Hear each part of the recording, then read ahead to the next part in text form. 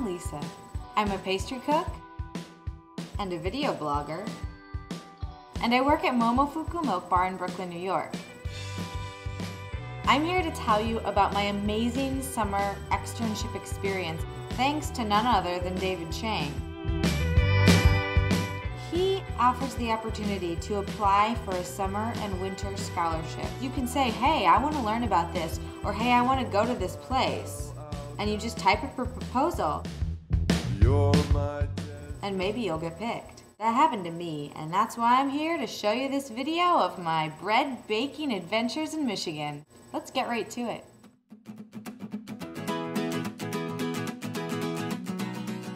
My summer began in Ann Arbor, Michigan.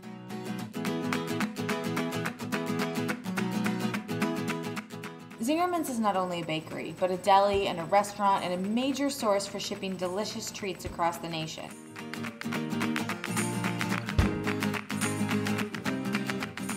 So let's go right into that production kitchen and I'll show you how the bread's made. So I would spend the first part of my day learning about the mixing process with Amy.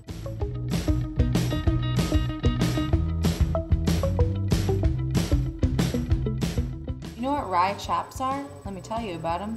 Rye chops are used to make the Zingerman's rye dough. Whole loaves of rye bread are thrown into the mixer with water, and they break down into a paste. Every time you have a loaf of that rye bread, there's a little bit of the last loaf in it. After I learned all about mixing, I learned all about shaping, so I went to the bench. I learned how to shape rounds and baguettes, petards, bagels.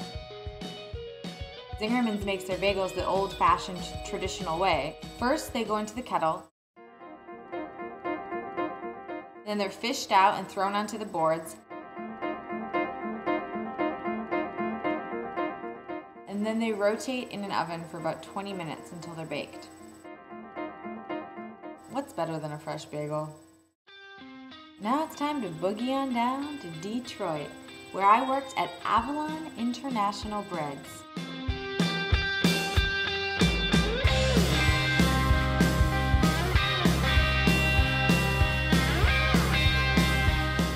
A bread-focused bakery that is committed to a simple threefold mission: earth, community, employees. All of the bread at Avalon is made with 100% organic flour.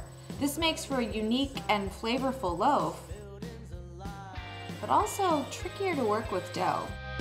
And I'm tuning in to your cardinal sin, sick in moonlight. And I spent the last 2 days at the ovens with George. He did most of the loading, but I did watch and learn.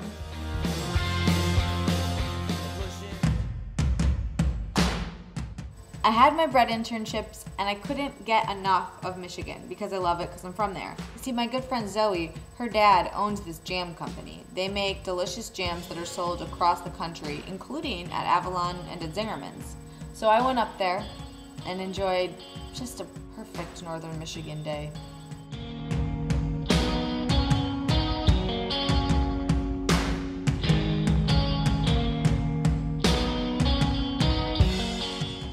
I got to go to the production kitchen and see the cooks busy at work making sour cherry mustard.